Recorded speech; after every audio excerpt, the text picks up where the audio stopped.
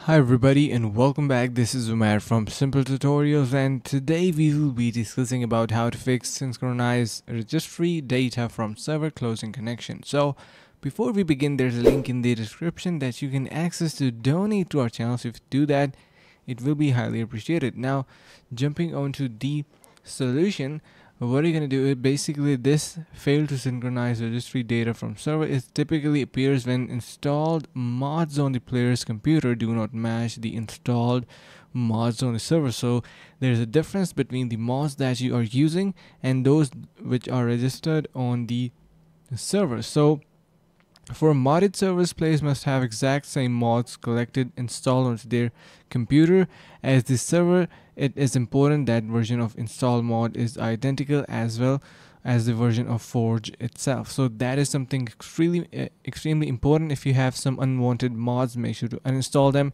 And if you have any mods that you really need to go for with, make sure that they are same as one which are on the server and are supported. So that will fix it up. Make sure you get that done. And yeah, so that's how to fix it. I hope this video was helpful. If it was, consider subscribing to our channel, like the video and share with your friends. Thank you for watching.